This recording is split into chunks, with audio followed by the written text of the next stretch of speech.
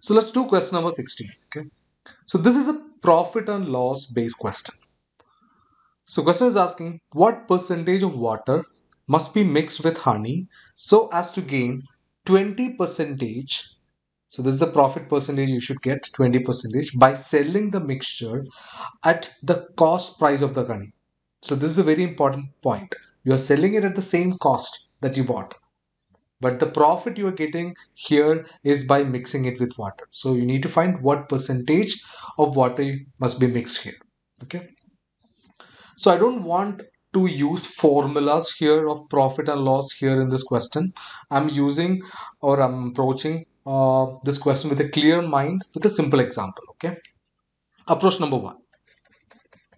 So let's say I have 100 ml of honey. I'm taking an example so that to make it very clear for you. Okay.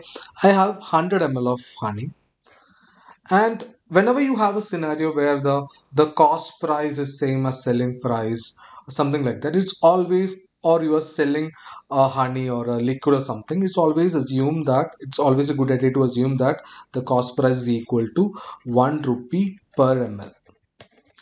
So that is the cost price, 1 rupee per ml. So for buying 100 ml of honey, 100 ml of honey, I gave how many rupees? 100 rupees. So this is my cost. Okay, so I bought 100 ml of honey for 100 rupees. I hope all of you are clear with the example, right? Now what is happening here is, so I have the honey with me, so I'm selling it.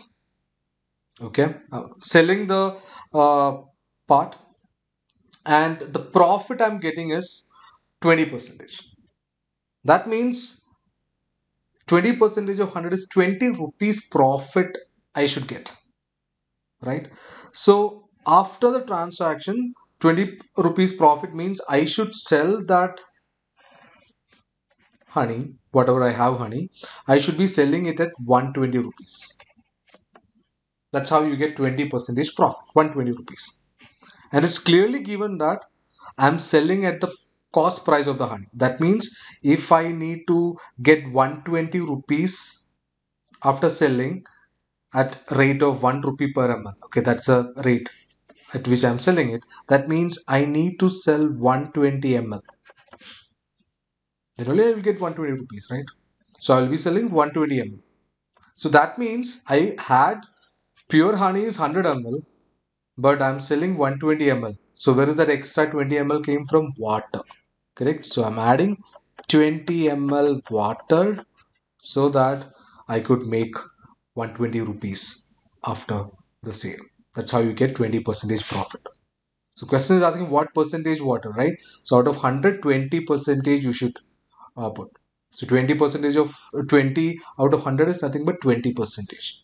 So 20 percentage of 100 is 20 ml. So 20 percentage water you should add. So your answer is option A. So this is approach number one. Approach number two is nothing but pure logic. Okay. Let's say if you're not mixing water, okay, if you're not mixing water, if you're selling at the same price as you bought, there is no profit, right? The gain is zero. So there is no profit. The gain percentage is gonna be zero. If there is no water added, it's 0 percentage. So clearly it's given that you're getting 20 percentage profit. So definitely you could eliminate all other options less than 20. See, options A, B, C, D, you can easily eliminate, because definitely you are not gonna by mixing 5 percentage or 4 percentage with water and you are selling at the same price as you bought, you will never gonna make 20 percentage profit. You can also use that logic to eliminate the remaining options, and your answer is option A. So that is another approach that you could also use in this question. So option A is the right answer in this case.